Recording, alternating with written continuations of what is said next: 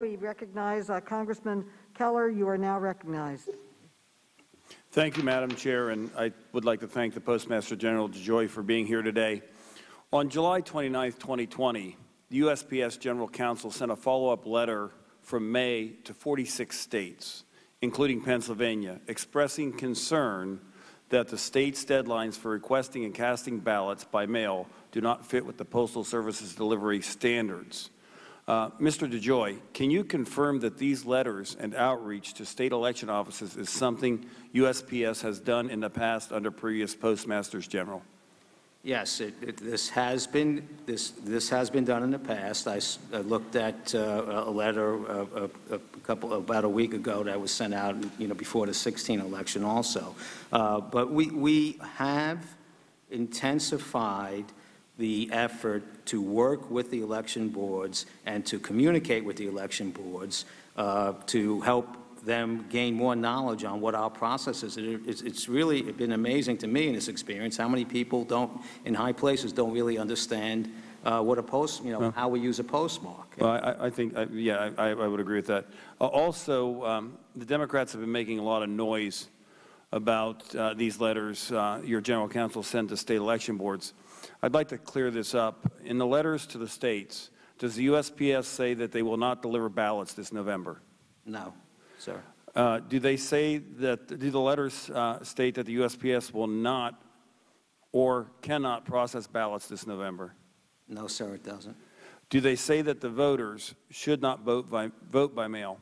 No, sir, it doesn't. Okay. Specifically, the letter recommends that voters mail, people voting by mail should complete their ballots no later than, or complete and submit their ballots no later than October 27th to comply with Pennsylvania, or to comply. Pennsylvania would need to change current law, which allows voters to request a ballot as late as Tuesday, October 27th.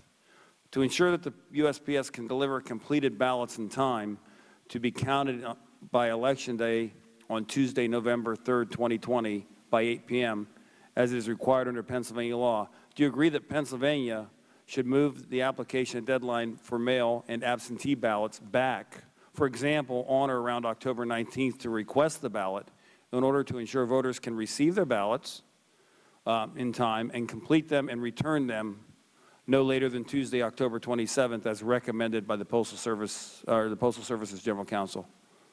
I didn't catch all of the details. Well, basically, it would be best if the state election boards follow the recommendations of our General Counsel to ensure that every ballot, we're still going to do everything that we need to do, but I don't know why we would want to put this in conflict. It's a very important process in the democracy, and I don't know why we should take any chance other than have a properly integrated system between the election boards and the Postal Service. And that's all the General Counsel and the team that supports him is trying to do, make people aware. Why would we want to put more risk in the system than is necessary? Well, Pennsylvania law states that the ballots are to be received by November 3rd by 8 p.m. Anybody that's reasonable, I mean, I'm 55 years old, and I've used the Postal Service for the past 37 years to deliver my mail, to pay my bills, to do everything. And I don't wait till the day the bill is due to mail the check. I mail it in enough time, knowing that it's only reasonable that I have to walk to the mailbox. I have to put it in the mailbox. Somebody has to come collect it. It has to be put in a car or on a plane and taken to another place to be processed and delivered. It's only reasonable that the states should take that into account when they set up their laws. So I'm going to keep moving on because there's another point I'd like to get to also. Governor Tom Wolf recently announced that Pennsylvania will cover the cost of postage for every mail-in ballot this year. The United States Postal Service Handbook for area mail processing guidelines states that postmarks are not required for mailings bearing a pre-canceled stamp for postage. In other words, envelopes with prepaid postage that Pennsylvania send with the ballots to be returned, will they be postmarked? We're going to work to try and set up a process to postmark as much as we can. Is it currently, is it processed, is it currently? Prepaid postage does not get, process is that prepaid postage does not get postmarked. So it could, if nothing were to change, which the chairwoman's bill said you can't change anything. So if nothing were to change, you wouldn't be able to postmark those